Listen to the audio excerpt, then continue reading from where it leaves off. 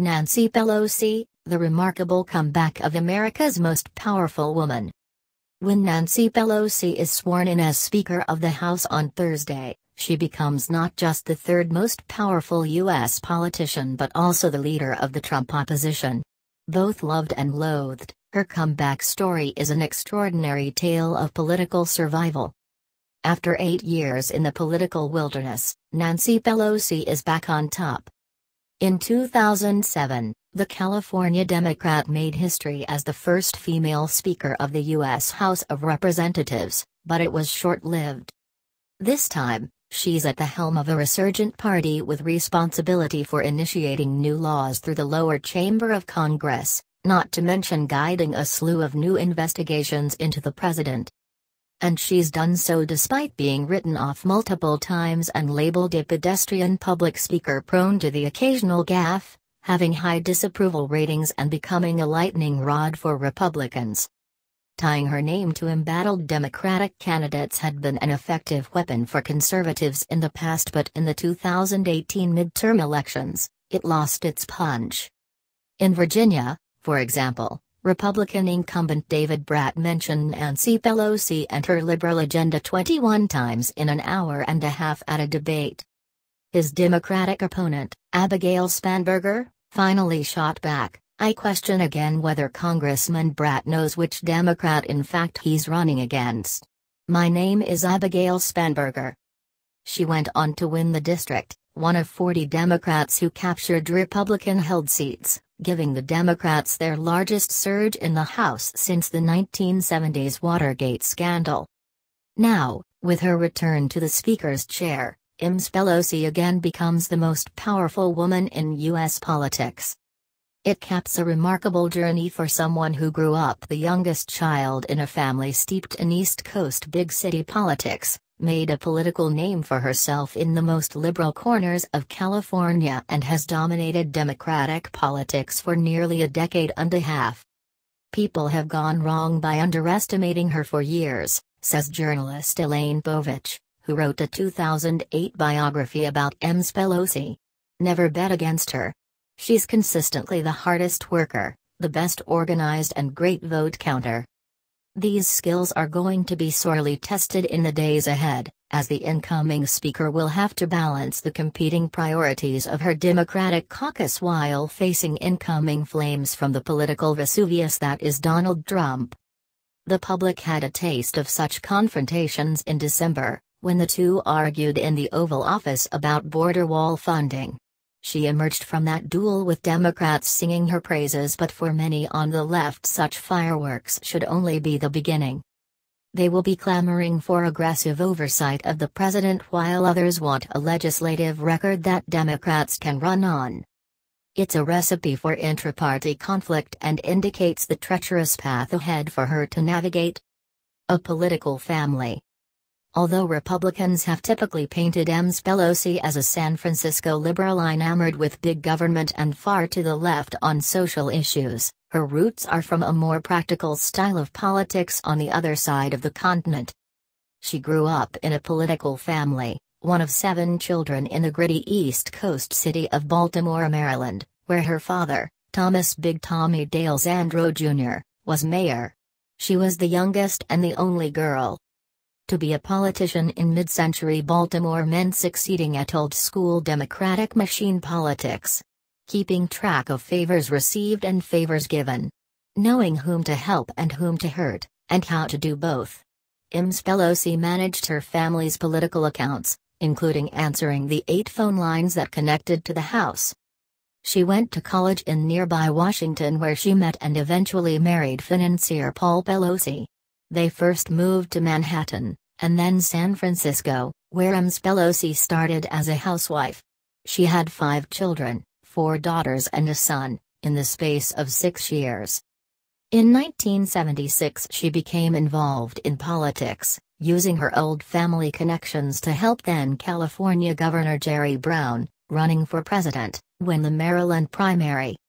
She then rose through the state's Democratic Party ranks, eventually becoming its chair. In 1988, at the urging of the outgoing Democrat, she ran for a seat in Congress and won. In the House she worked her way up again.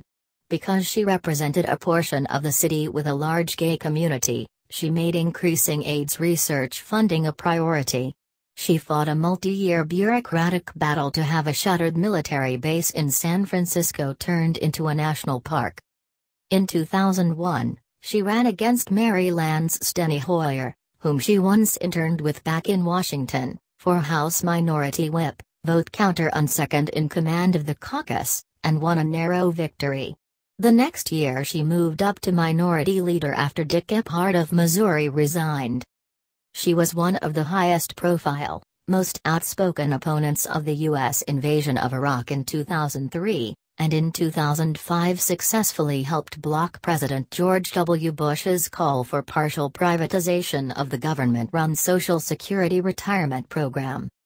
When the Democrats won the majority in 2006 for the first time in 12 years, her legislative acumen had been established and her stand on the war, at least in the minds of Democrats, was vindicated. She became the clear choice for Speaker of the House and was elected by her party in a unanimous vote. In January 2007 the Californian made history as the first female Speaker of the U.S. House of Representatives. But 4 years later, Democrats lost control of the lower chamber of Congress. Despite the setback, Pelosi kept her head above the turbulent political waters, riding out a series of electoral defeats and beating back challenges within her own ranks, to take the gavel once more. 6 legal headaches for Donald Trump. How U.S. midterms just got worse for Trump. The power of the gavel. Speaker of the House is the one congressional job detailed in the U.S. Constitution. It is second in line for the presidency, behind only the vice president, although such an ascent would require an unlikely set of circumstances in which both offices were vacated. Its massive office, in the Capitol Rotunda, reflects the prestige of the job, with its own balcony looking out toward the Washington Monument. Unlike the Senate, the majority party in the House, led by the Speaker, has virtually unfettered control over the legislative process. The Speaker and her deputies and committee chairs determine what bills are considered and voted on. They set the agenda and decide the rules governing debate. If a Speaker can keep her majority in line, and Republicans over the last 2 years showed that is far from a certainty, the legislative process in the House can purr like a well-tuned machine. That was the case the last time Pelosi was Speaker. From 2009 to 2011, when Democrats had unified control of Congress and the White House, her chamber enacted an $840 billion stimulus package in the aftermath of the 2008 economic collapse. She passed pro-union and cap-and-trade climate legislation, which never made it past the Senate and into law, and financial reform and a bill prohibiting gender discrimination in pay, which did. She also pushed hard to get the Affordable Care Act, which became the defining battle of the Barack Obama presidency, through the House and onto the president's desk. Donna Edwards, then a member of the House from Maryland, describes Pelosi's performance during the 2009 healthcare battles. In those negotiations, I watched Pelosi, the tactician, she wrote in a Washington Post opinion article. She held scores of meetings, back-to-back, day and night. She juggled phone calls, House and Senate leaders, cabinet secretaries, the president. All to get us to yes. She paid the most attention to vulnerable members. Pelosi knew they would pay the highest price for doing the right thing, and they did. When all the men in the room wanted to give up, after the nosedive in approval ratings, media vitriol and unrelenting protests, Pelosi started counting votes and doing the kind of bare-knuckles work that was needed. 8 months after that final vote, Democrats lost 63 seats in the House and their majority, in part because of the conservative furor over healthcare reform, and Pelosi's role in pushing it through. She had grown so politically toxic that she couldn't campaign publicly for Democrats. Republicans, smelling blood, aired more than 150,000 television spots that year that featured her, and she has become a favorite target ever since. It's part of the reason why, as recently as 2015, journalists were giving her practically zero chance of ever becoming speaker again. They were wrong. The lady in red. There are times in politics where the image matches the moment. Such was the case on 11th of December, when Ms. Pelosi walked out of the White House in a bright red coat, slipped on her sunglasses and addressed the gathered reporters. Her future, which had seemed uncertain even months earlier, was once again bright. She, along with Senate Minority Leader Chuck Schumer, had just finished a remarkable televised Oval Office sparring match with President Trump over border security and the impending government funding crisis. When Mr. Trump implied she was not popular in her party, she shot back. "Mr. President, please don't characterize the strength that I bring to this meeting as the leader of the House Democrats, who just won a big victory." Mr. Trump wasn't all that wrong to suggest that Ms. Pelosi was feeling some heat from members of her own party. During the midterm elections, more than 60 Democratic candidates campaigned on a pledge to oppose her speakership bid. After their midterm success, a group of 16 incoming House Democrats issued a letter calling on new party leadership. They suggested it was time for the 78-year-old Pelosi to hand over power to a new generation. In the ensuing weeks, however, the California Democrat went about slowly dismantling the rebellion. She peeled off some of the letter's signatories and sympathizers with promises of plum committee seats or prioritizing their issues.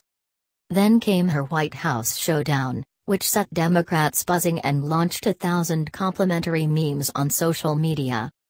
A day later, Ms. Pelosi all but secured her speakership with her biggest concession, agreeing to 8-year term limits for members of the House Democratic leadership, applied retroactively.